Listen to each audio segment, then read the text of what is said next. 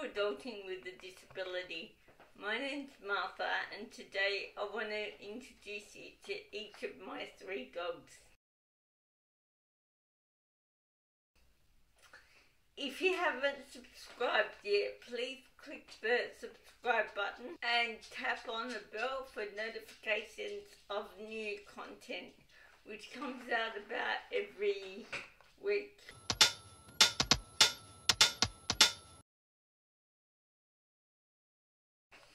So this is my first dog, Pupa. She's the ever loyal dog. And her name is Pupa, which means beautiful girl. She's a bit hairy at the moment because it's winter. Pupa is 10 years old. And she's very much an inside dog. And she loves to follow me around. So much so that if I look behind me, I have a wagging tail. So Pupa loves the camera. She loves to be the centre of attention and to hang out with people. Pupa, where's Pupa? Hello, Pupa. Hello. And she's very affectionate. So this is Bronte. She looks a lot like Pupa because they are both sisters. Bronte's just 6 months younger. She was in a litter after Pupa. Bronte loves playing with her ball, and she's just crazy. Her ball is stinky and yucky, and we tried to replace it, but she said no. Bronte's full name is Bronte Bubble Ball Doggie, because she loves her ball so much.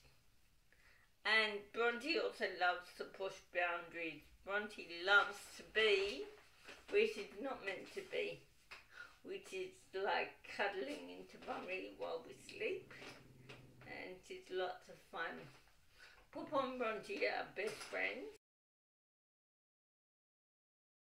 So this is Pixie. Pixie is 12 years old and she's somewhat of a rescue dog. She's lived in 5 different homes until she came to us, and we've had her for 5 years. She's now feeling very safe and secure, and she's become quite affectionate. Can you have a cuddle? Cuddle. Yep. When we first got her, she would bite men with black socks on the ankles. She'd chew through chicken wire, get out in the backyard, go next door and harass the neighbours' kids. And so we had to learn how to manage all that, and we have. Is affectionately known as Pig Dog or Fat Piggy, because she loves to scratch her back on the concrete and make piggy noises.